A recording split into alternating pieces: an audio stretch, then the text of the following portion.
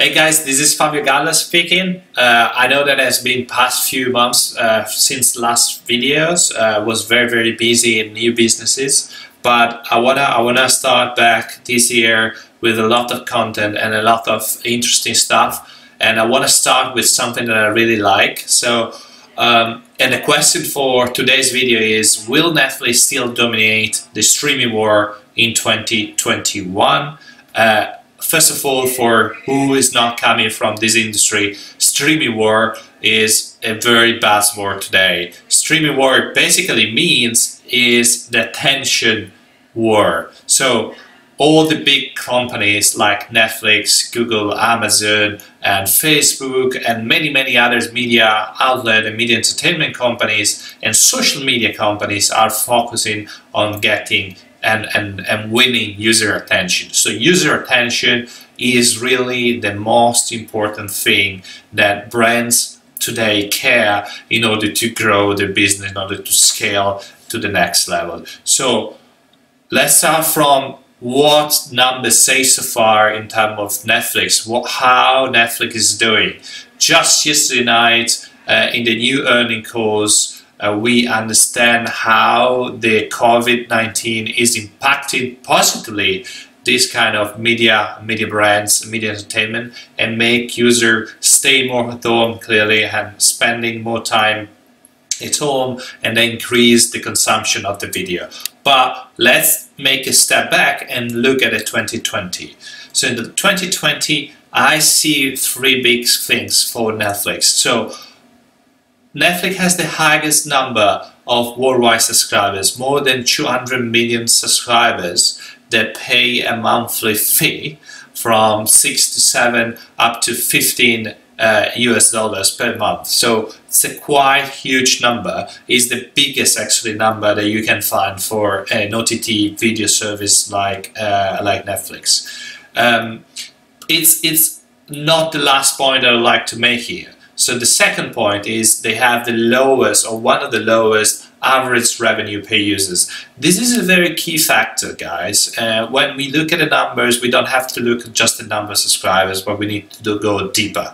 And this is about this video. So why Netflix is still dominating or will dominate in 2021, we need to make numbers and understand what numbers means. So one of the key success factor for any video streaming services is to understand how much in terms of ARPU you're doing and you are performing. So the ARPU for Netflix is 10.40, so a little bit more than $10 per user. It's quite good, but it's still a lot of room of improvement, specifically if you look internationally versus domestically. And we will come to this point in a moment. And by the way, when I say domestically, I say US market. The third point that is still more important is about the churn and how the churn is impacting the revenue of any biggest media market there. So having a lower churn is really impacting your P&L, and indeed it's one of the key factors that media markets and media outlets want to battle and fight for. If you look, for instance, the entertainment side, if you look the sport business, the churn is extremely different. Sport business can up to 50-60% of user churn, while media entertainment, the average is about 25%. So if you have a very low churn, like Netflix does, that has 3% low churn, that is massive important. If you compare to Disney, for instance, that has 6% of churn, is basically the double of what Netflix does.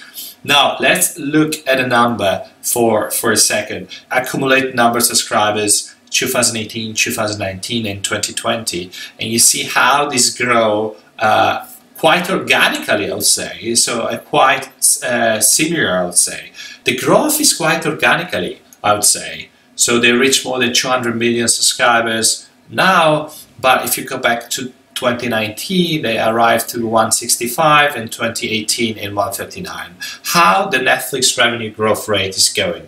So clearly COVID has impacted very hugely, but again, without COVID, in a pre-COVID world, if you look at Q4 2019, you see that the growth rate was 31%. So The growth rate indeed has been impacted and influenced by the COVID, and the growth rate specifically during Q1 2021 and Q4 2020 has been hugely impacted by that, but it's not the only reason. The real reason is because Netflix is investing tons of billions of dollars on content. And if you look at what I wrote here, in 2020 they are expected to spend more than $17 billion. Not confirmed, by the way, this amount, so this is why it is written as expected. Now, what are the top 5 subscription video on demand platforms in the US according to this graph that I found for Q2 2020? Well, it's quite clear. Netflix is the dominant platform even in the domestic market, which is clearly the most competitive one. If you look at the rest of the world, the US clearly is the most competitive market in terms of OTT platforms, and Netflix has more or less the 31% of market share. Then Amazon Prime Video, 24% market share, Hulu with 18%, and then Disney that just started approximately a year ago with a 60%. But Disney, to be totally frank with you guys, has the highest performance, the highest growth rate. The streaming war is increasing, so the war is getting bigger.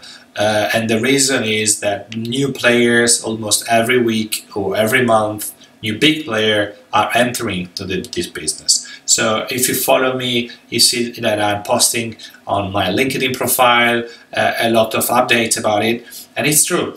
If you see really how Disney, Hulu, Discovery Plus, Hulu, they are performing and they're getting up, basically the market is really heating up. So the only way to fight this war is basically to start to create your own original content, to invest in your IP, to create your brand, to make sure that user understand what you're creating, understand the content that you're doing, and make it relevant for users. Before I spoke about the domestic rate compared to the international rate, and you can see from here that the chart is very clear. So the real growth rate of Netflix in the last few years, in the last few months, has been driven by the international expansion. So if you look again at the numbers, you can see that in Q2 2018, for instance, was the first reporting period where international sales, topped the domestic figures with 49.2% and 48.4% respectively. So since basically early 2018, the domestic and international growth was started to be pretty much the same, and from that moment on, the international clearly growth higher compared to the domestic growth. This is quite interesting because if you look, for instance, to other kind of market, which we'll talk in a moment, in which Netflix and other are looking to, like Asia, for instance, that represent a huge level of enhancement of the brand in the next few years. So we talk about how many users have been created, what was the churn, what was the ARPU, but what about the cost of running this platform and the cost of running Netflix in particular? So clearly the biggest cost, as you can see from this chart, are being related to content spend and marketing. So those two are the biggest factors that clearly impact the profit and loss of any OTT business, but specifically for Netflix, because like Disney, they are owning the IP and they are investing mostly in original content. So the difference that you can find really are two big differences between domestic and international. The first thing, we talked about the average revenue per user before. So the ARPU, if you look at the ARPU in US, it is about $15. If you compare to the rest of the world, and you make an average is between 8 to 9 US dollars. So actually the average revenue per user globally is a little bit above, as I mentioned in the earlier stage of the video, is about $10. But if you look again, as the ARPU internationally is lower, clearly you need to have a higher number of subscribers in order to compensate the revenues coming from the domestic market. At the same token, your general cost for creating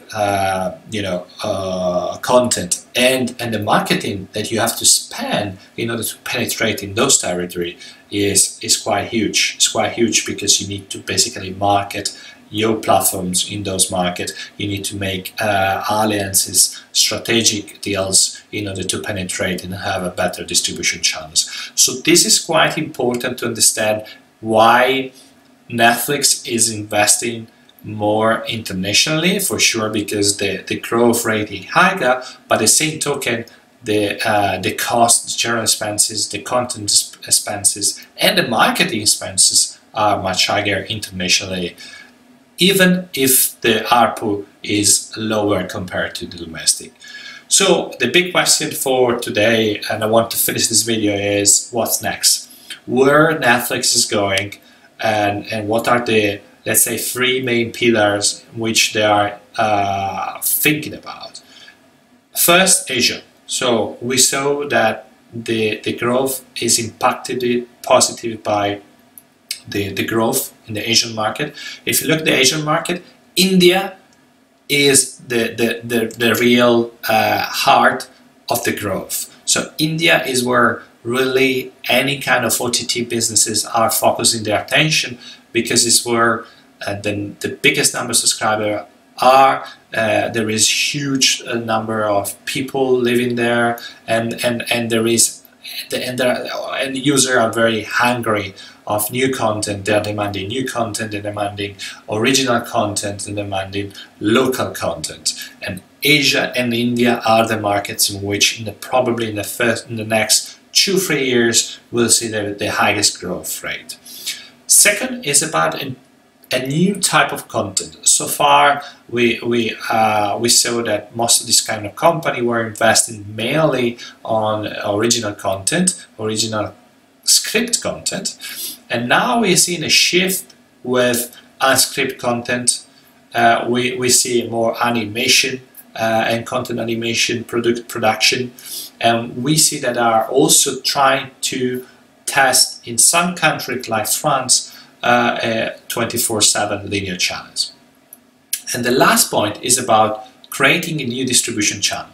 I always say in my video that content is king, but distribution is queen. So how you can distribute it better, how you can make your brand more visible. So that pass through a different agreement that Netflix is doing with, for instance, telco companies, or a strategic alliance with other media market outlets that are specifically in some specific countries. So this kind of distribution, new channels, new kind of type of content, and a focus on Asia and India will impact very positively the growth on Netflix in the next few years.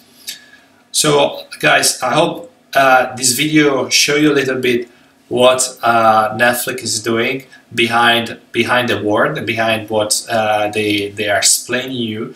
I hope you find this video helpful. So if you find this video helpful, please thumbs up, like the video, and subscribe to my channel, and click the bell so you will be advised, you will be notified anytime that I will upload a new video. Cheers!